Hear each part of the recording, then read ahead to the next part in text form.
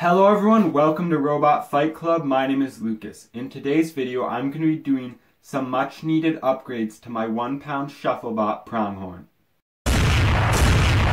Robot Fight Club. So if you guys have seen my other channel, you're probably familiar with my antweight shufflebot Pronghorn. I did a bit of a competition in my garage with some of my friends with a prototype design. It wasn't really fit for combat, but I fought it anyways. And that didn't go too well.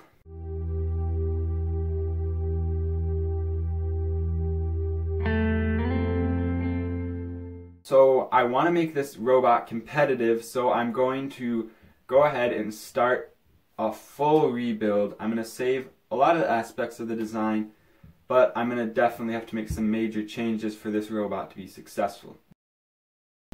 Okay guys, so this is the base plate design. So previously, I had this base plate, which is a full 3D printed base plate, and it was a terrible idea, to be honest.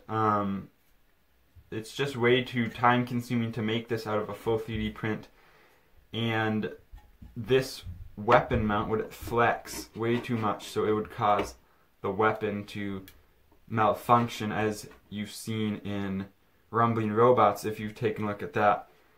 So this was a terrible idea, so I'm not going to do this again. Instead, I'm going to cut one out of HDPE, so just a cutting board. Okay, here is the base plate. It's 8.5 inches long, 4 inches wide, and we have the holes drilled for the back leg mount, the motor mount, and the front leg mount. And I've cut out these slots for the crankshaft to be able to clear the base plate. I have not cut out the groove for the vertical spinner. Some other things that I've done since the previous design is I have shortened the entire thing, basically. As you can see, this was where the legs went to in the first, or this wasn't the first, but the previous design, and the legs here are much closer together, which I'm hoping will allow it to turn better and such. So I've made it narrower, which will hopefully give it better maneuverability. It was actually already pretty maneuverable, so hopefully this will just help out a little bit. So these are some 3D printed leg bracket mounts, and I don't have a 3D printer myself, but my friend was kind enough to do it for me, so I have these. And what these do, this is the back one, and these two are the front, and then the aluminum brackets that hold the legs will go into there. Now I'm going to go ahead, and I think I need to make some new aluminum brackets because these ones don't have the holes drilled in the correct spots. So I'm going to go ahead and do that, and then I will go ahead and put these brackets onto the base plate.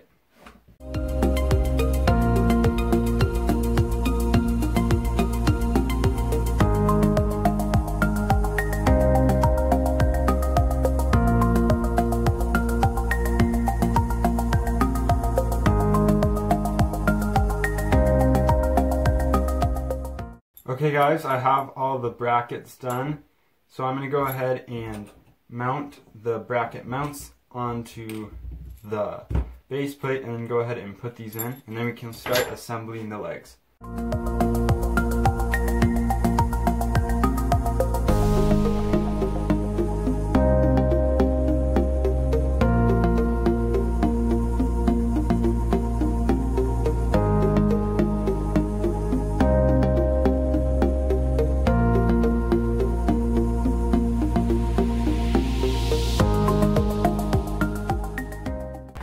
Alright, ladies and gentlemen, we have everything mounted on here as far as what's connected directly to the base plate. We have the gearbox and then the brackets for the legs.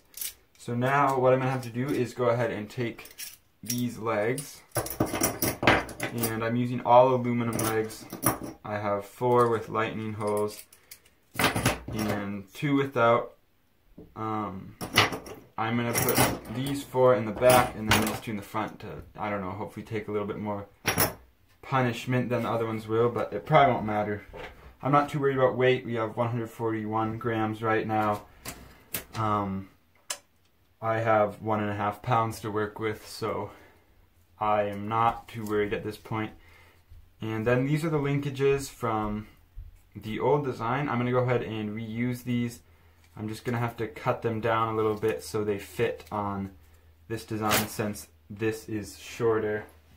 Okay, so I was originally going to make the new linkages out of the old ones so I could use one of the holes, but it's close enough together where the new hole would overlap with the old one, so I'm going to have to remake completely new ones. So just got new popsicle sticks in. Yeah, the linkages are popsicle sticks. They work great. So let's get it. Okay guys, so I have the drive finished up. It's all mounted. I have these new linkages on. They're actually about 1/4 inch shorter than the other ones on the previous version of this robot. So they appear to be working pretty well. The only issue I think is this leg goes down a lot farther than it goes up in relation to these two, so I think I might have a little bit of trouble with this middle leg, but the easiest way to solve that would be to shorten it a little bit, so not a big deal. Other than that, I really like how this turned out. It looks much more, it's much more squat and compact, so I think it will do well and be more mobile than the previous version. I'm going to go ahead and put in the motors and hook it up to the controls, and then we can go ahead and test it out.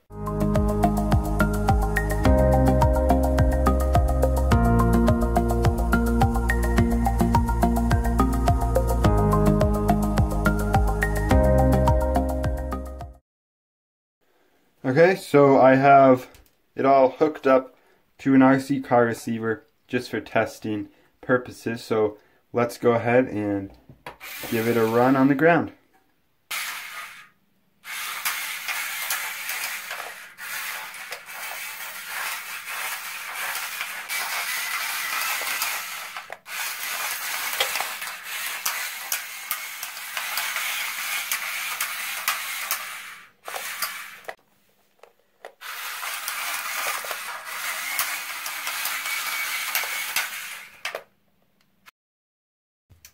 Alright guys, so as you could see in the video, it wasn't driving that great. It was just kind of struggling with everything. So it wasn't really doing that good. And I found out the reason, which is because this middle leg doesn't clear the ground enough. It actually sits lower than the other two on the side. So it doesn't have enough ground clearance to really get a good, like it clears the ground like that much when it comes off. And I've just found out why that is, and I feel really dumb, but whatever. So these little 3D printed brackets that are holding the metal bracket pieces right here cause the two legs here to sit more off the ground, and I didn't do anything to correct this for the ones that are mounted straight to the gear motor, so essentially these ones are up higher and this leg is lower, which is causing it to not get enough ground clearance, and it's super obvious, but I didn't even notice it until now. But anyways, I'm going to go ahead and fix it and we can give it a second run. Okay, so I have this piece that came with it, and it sits about the same amount off the ground as these brackets do, so I'm going to go ahead and put that under the gear motor and we'll see what happens.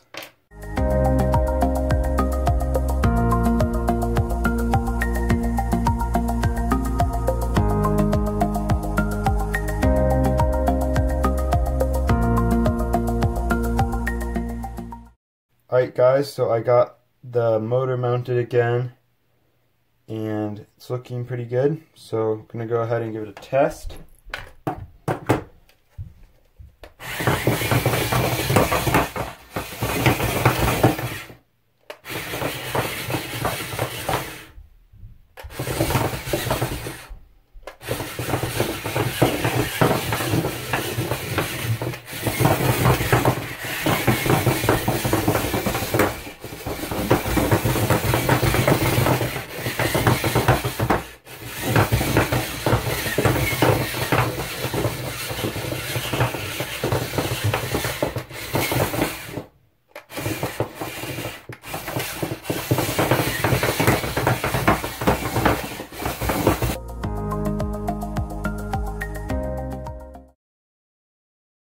Alright guys, so overall I'm really happy with how this turned out. There's still a bit of tweaking I could do, but that last drive test was much better than the first one, so it's looking pretty good, and I pretty much have the drive finished. So hopefully soon I'll be able to get the weapons in and start putting in the electronics. For weapons, it's going to be modular, so we'll see what cool weapons we can come up with, and it should be pretty fun. Other than that, I hope this video was helpful or entertaining, and if it was, please go ahead and like and subscribe, and down in the comments I'll answer any questions you have. Thank you so much for watching, and see you guys next time.